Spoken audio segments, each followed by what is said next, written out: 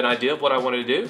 I'm gonna get a new TV, I'm gonna get a shelf, I'm gonna put some systems up, and it's gonna be awesome.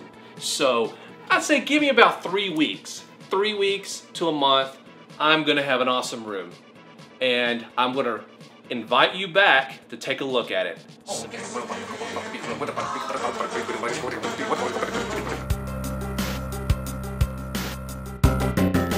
Yeah, I admit, it's been a while since I said part 2 was coming. But you're gonna be glad that I waited so long because, I don't know. Let's just do this freaking room tour.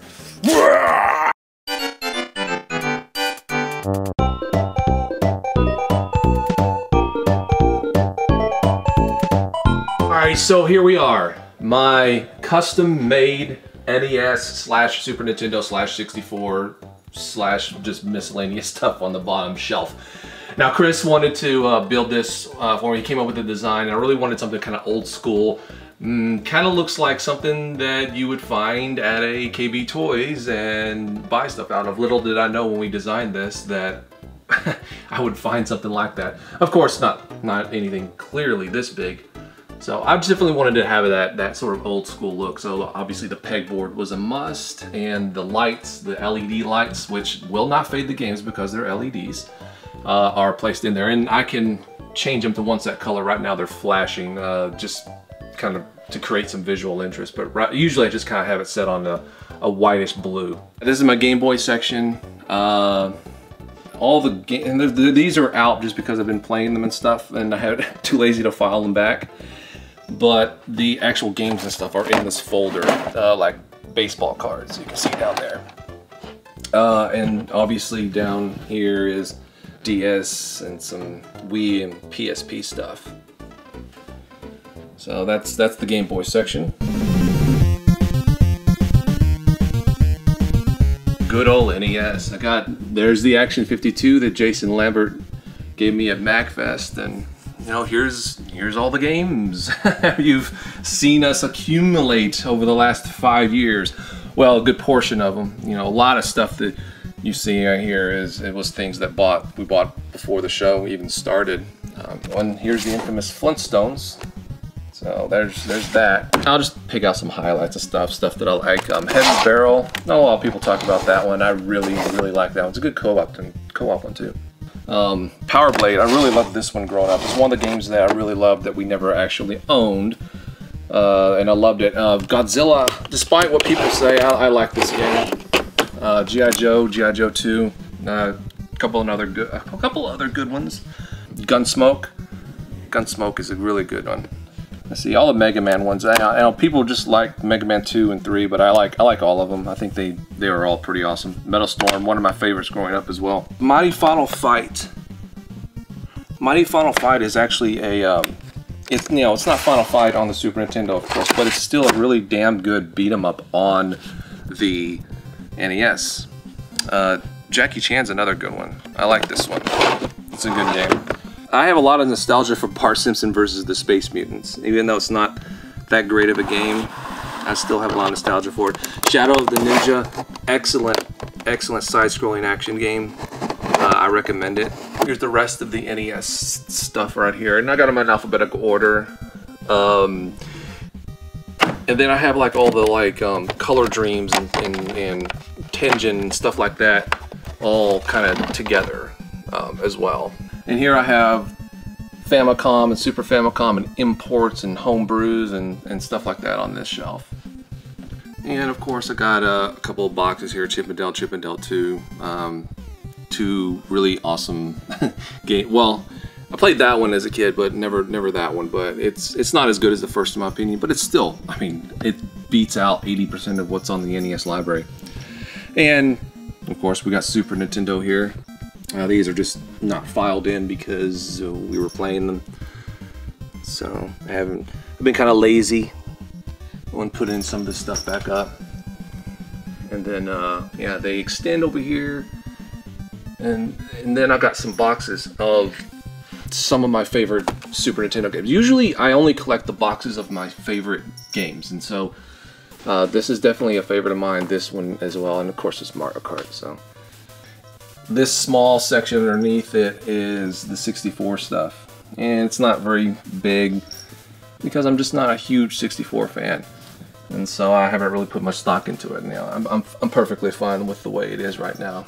And I got the Super Scope all set right here, and I got on hooks like some factory sealed games. I got Gremlins on the Commodore 64, Wario Woods sealed that somebody actually sent us on Stuff People Sent Us episode, and a factory sealed F-Zero that I got at MagFest a few years ago. And obviously I'm not going to open them up because I have them loose, so why would I? But yeah, there's those. And over here on the wall, I got one of, I think this is my favorite poster out of Nintendo Power. I got it framed, Manhattan Project. And then up here, Contra, which OK Chief gave me, which was awesome. And I don't even know if you guys remember, but I got that on an episode once. And then up here, I got, for some random reason, I got a Scout Walker box that I got at Toy Base 10 in Oklahoma City. And boxes and boxes and boxes and boxes and boxes and boxes. Also want to mention this is the Max and the Satellite that we got in Season 2, or I got in Season 2. And I also want to give a good, juicy, wet shout out to Dan, who's a fan of the show, who did these decals for me. He just said, hey, I want to do some decals for you. He saw that we were building these shelves, and they turned out amazing. So I'll put all the the info down here, so if you are interested in something like that, you can give him a holler. And down here at the bottom, I just have loose consoles that, I can only have so many consoles hooked up to a television. I just only have so much room. So if I'm not using a console, I will put it up on the shelf. And yes, I know Genesis is a staple in any game room, and I have the XI hooked up, so I don't need that, the actual Genesis itself. I have a lot of Ataris. I just now realized that's my third Atari. That's pretty ridiculous. They keep multiplying in my closet when I think I don't have any. So yeah, 5200, Magnavox Odyssey 2. We got a 3DO down there. That's the 3DO that I found on an episode. You're gonna see that a lot of stuff that I found on the episodes right here. There's a box clone console, Atari XE, which we had growing up. Not a lot of people know about. It's not bad. It's not a bad system. PS3 stuff. We got Atari 400 computer. I mean, just you name it, I think I have it. There's another version of the Sega CD. All right, so coming back around this side, we have literature. We have some Nintendo Powers. I have some of the earlier editions in this little magazine rack right here, so they don't get kind of screwed up taking them in and out because the staples and stuff, and those like to come out. I've got a bunch of miscellaneous manuals and little posters and stuff, and strategy guides. There's GamePro magazines in there. There's all sorts of stuff. Electronic gaming, and then of course Nintendo Power. Tons of Nintendo Power. I got that little separator there for the stapled ones. I got Retro Gamer magazine, which is a good magazine from the UK, and just a bunch of other miscellaneous stuff on there as well. Alright, so here is my Atari ST collection. Now this sign was bought at the electronics store that Chris got the Sega CD case, but it was on a separate day than when we filmed. And when I saw that sign, I knew I had to have it because, good God, is it awesome. That's vintage right there. That's vintage. And so these are some of I only collect the games that I really have a connection with and grew up playing for the most part. So all the games here that you see are ones that I owned, or we owned, or copied the floppy from growing up, which we did, because actually the kid across the street from me had an Atari ST too, so he would rent some, copy the games, and then we'd copy them too. So that's oh, and then there's Cat. Hi Cat. Hello there. How are you? You want to play Atari ST? You can't do that. You're just a cat. Yeah, I know. It sucks, doesn't it? Well, honestly, I can't play it either because either there's something wrong with the disk drive in this thing, or all my games have disk rot, and I haven't decided which is which.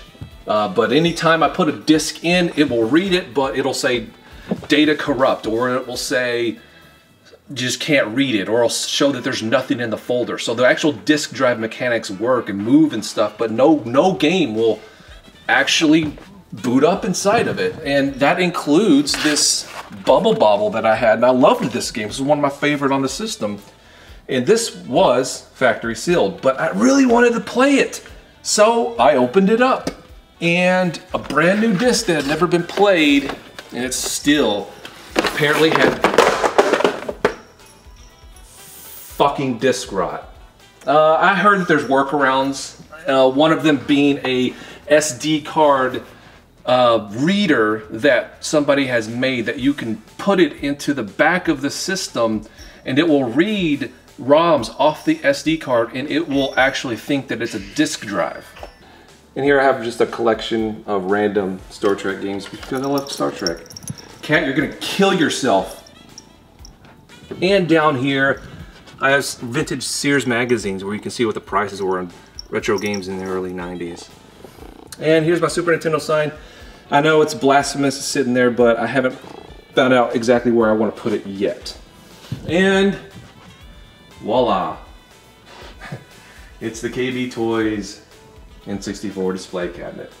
Now up here at the top, I decided I want to make it a shrine to Super Nintendo. So what I did is I took the box and then I put the boxes of all my favorite games growing up. I got my Legend of Zelda: Link to the Past here, and obviously you all know what games these are and how awesome they all are. I don't need to explain to you, but all these were games that we had in the 4 or 5 years of growing up with Super Nintendo that were just staples in my collection, and Chris's as well. Me and Chris just played the hell out of Super Street Fighter 2 and Mario All-Stars and Contra 3 co-op. So this was our gaming for about 3 to 4 years, pretty much. And down here, I actually installed some LED lights, and let me go down the iris here.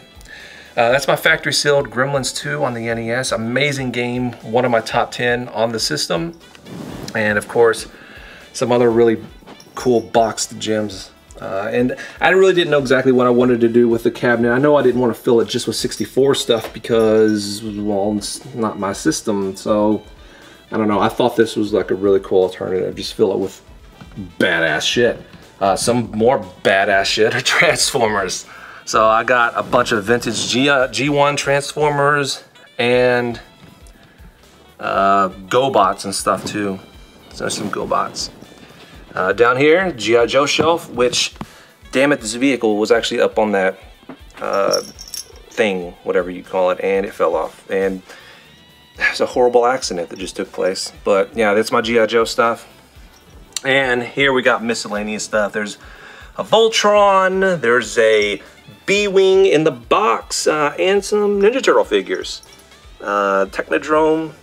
And yeah, so that's what I wanted. I wanted to make a toy / game cabinet out of this, and I don't know, I think I like it. Alright, so this is where it gets a little bit messy because this is the played-in section, and no, I didn't clean it up before doing this video because it's just going to get dirty again. A bunch of random games that we've been playing. Now, I got my old school television here, I got my newer one, and then I got a really good Sony Trinitron, I think that's what it's called?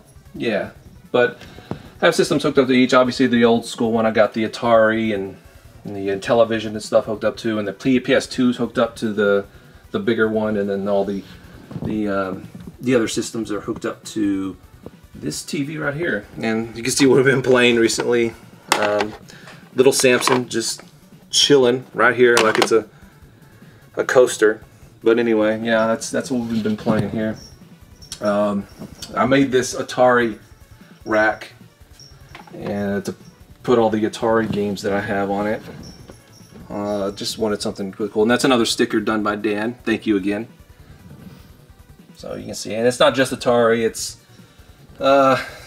TI-99 and television and Atari XE and all that other kind of stuff. All that kind of the same generation of stuff that I put on there. And you can see some of the games that I like to highlight, like the All-Star Elite games on the system. Which amazing game on this. And I'm not just saying that because I'm a Gremlins fan. It's just a really freaking good game. And I got some of my favorite boxes. Of some of my favorite games growing up. A lot of it just from nostalgia. A lot of it just because they're good games. Air Fortress I really liked growing up. Little Mermaid. Of course, the Star Wars games and Ninja Turtle games, and then you know. This one was an Atari ST game that I really loved, Batman: Caped Crusader, and of course Burger Time, my favorite game on the Intellivision. And all this stuff is still under construction. I need to put some trim on here. Here's some NECA toys. Here's Gremlins 2 figure. It's supposed to look like the actual game itself. Same here with Batman, which is really cool. I like that kind of stuff. I got more boxes at the top. Some of the bigger boxes. I have a wall of boxes right here on top. But this is kind of the all-star sort of game museum, I guess you could say, right here. I know some of you are asking, well, where's the Genesis? Where's the Genesis? Here's the Genesis. Yes, I haven't neglected the Genesis or the Master System. I got plenty of games for that. Sega CD, Sega Saturn, modest, very, very modest collection, but it's there. Box 32X, IntelliVoice, a bunch of random like Commodore 64, IBM computer games right here. Just that kind of stuff I'll never play because I don't have a system set up to play it, but I just like collecting it because of the cover art and I don't know, the nostalgia. I just have a thing for that sort of thing. And up here's some 3DO stuff. And more NES boxes. Now all these are empty. They're empty boxes. I got all my games on the shelf so they're easily accessible. But I still love having the boxes because the boxes are part of it and just the artwork and all that other stuff. So, oh, by the way, I don't care what anybody says, Jaws is a good. So yeah, NES, empty NES boxes for right now. Until I need the space, and then I'll probably file some of the crappier ones away so I can make some room. More Cheetahman 2, The Creation. We got Super Nintendo boxes, and those are empty as well. And some empty N64 boxes. And we got some Magnavox Odyssey stuff. Conquer the World. We got Intellivision. A bunch of Intellivision games in the box. And some Atari games in the box as well. Obviously, this is kind of a mess because it's set up to do streaming. We've been doing a lot of streaming. In fact, I'll be doing a lot more streaming in the future. Retron is a good streaming system. It's also a good system for capturing high quality game footage. So that's mainly what I use that for. And then one of these is Wood's. That's Wood's laptop. That's our laptop. That's Wood's laptop. I don't know what it's still doing here. And this is my VHS shelf. That's another thing I'm very nostalgic for is VHSs. So this is not all of them by any means, but because we did a video on VHS and I haven't actually refiled the ones that we used for the video. But you can see that I have that. I'm really jealous of James Rolfe's little VHS mock rental store setup that he has in his basement. If I could do that, I would, because me and him are kindred spirits on the whole VHS nostalgia. Going to rental stores and all that was some of the highlights of my freaking youth. And of course, I got the I say of course, like, you know, gotta have it. But Vectrex, Star Wars games on top of the Vectrex for no reason. But yeah, Vectrex, amazing system. A must in anyone's collection if you can get one. Alright, so now we're going to come around here. This is just a miscellaneous shelf full of GameCube and PS2 games. And cool Pac-Man poster, by the way. And then right here we have PS1 and TurboGrafx, PC Engine games, PC Engine CD games. Nah, I don't have a lot because it's such a freaking expensive system to collect for, but I do have some really good ones there. Alright, so that is pretty much my game room, but before we end this video, I wanted to show you a couple of other things that, yeah, I don't know, you might be interested in. Alright, so right here is where we do all our filming, green screen, There's the lightings. Now in this closet right here, full of board games. Full of board games, and I know the lighting here sucks. So full of board games. And not only that, plastic models. I was big into plastic models growing up too. So, bunch of board games and stuff in here. I just got an obsession with board games. Arcade Mania, I got that on the show. And here's miscellaneous video equipment that we use for the show as well. Tubs full of video equipment that we need. And here's controllers and hookups and power adapters and all that other stuff. The box to the Atari ST, the Fireball Island that I got on the show, and let's see, box with a Wii, box to the laptop. Yeah, so this is basically just a big closet full of miscellaneous things up here. And there's more things in the attic that I just don't have room for, but I don't feel like going up there. Do I? No, I don't feel like going up there. It's nothing, trust me, it's nothing exciting. It's just extra boxes and stuff like that. This is just like my entire place, man. It's just like 80s and 90s threw up. This is my office. This is where I edit Game Chaser episodes. And I just have homages to pretty much everything that I enjoy, just scattered out the entire place. Vintage Imperial Walker, another boxed Burger Time. Over here we got, that's my bookshelf full of awesome, amazing books.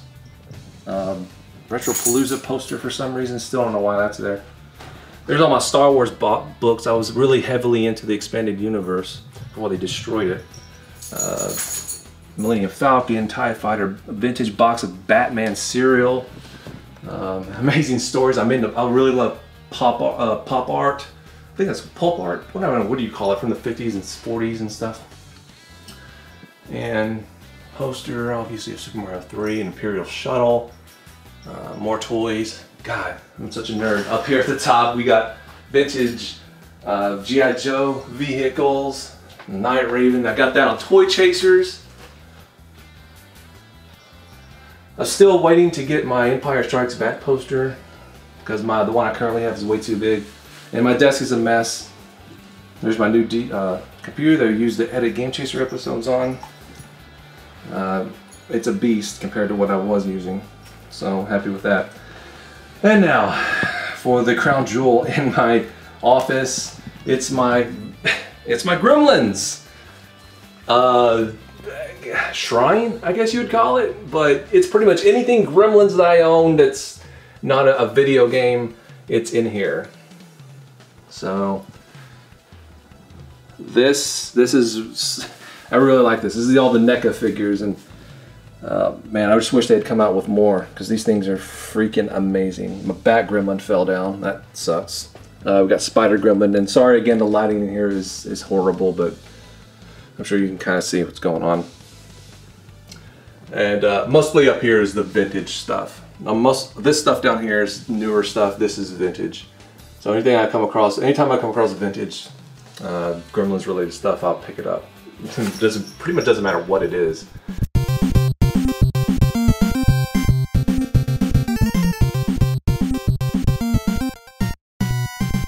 I hope that you enjoyed this video. It's been a long time in the making, and we will be doing game room tours for everyone on the show, so stay tuned for that.